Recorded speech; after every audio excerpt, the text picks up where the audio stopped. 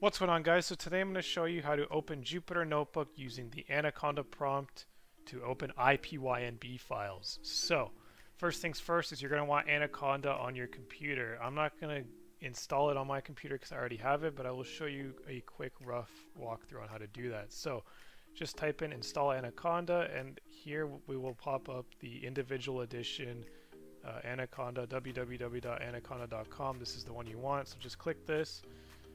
And then a download button should appear on the site. Just click this and it'll bring you down to the versions, and you just want to install the version that fits your computer the best. For like the average PC user, I would say 64-bit graphical installer is the one you want.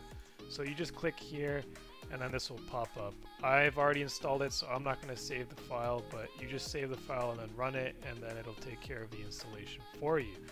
So now that we have that out of the way, I want to open these ipynb files here, but I need to use Jupyter Notebook. So first things first is, I'm just going to drag this over. You want to hit the Windows key or go to the bottom right here and touch the Start menu and start typing Anaconda. Now whether you have a search bar here or not, Anaconda will still pop up. The search bar will pop up once you start typing after you hit the Start key. And just click Anaconda prompt, and here we go. So you want to make sure you have Jupyter installed first. So you want to install,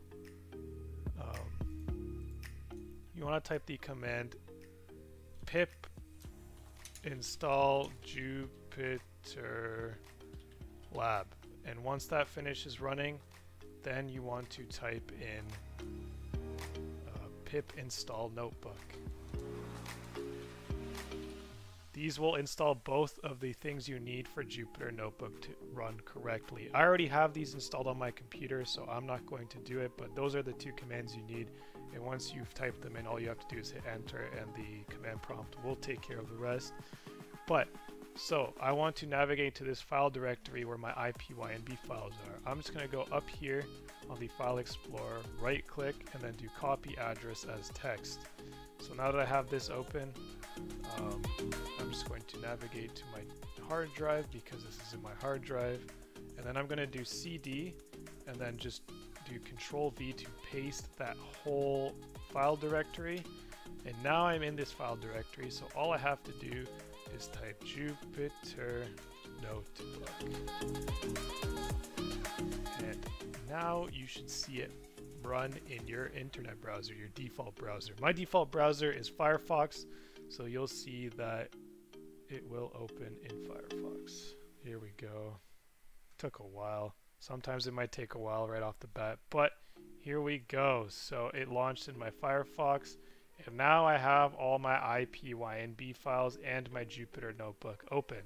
So all I have to do is just click one of these guys, and it will open the ipynb file that I want. So there you go, guys. That is how you open ipynb files using Jupyter Notebook and Anaconda prompt.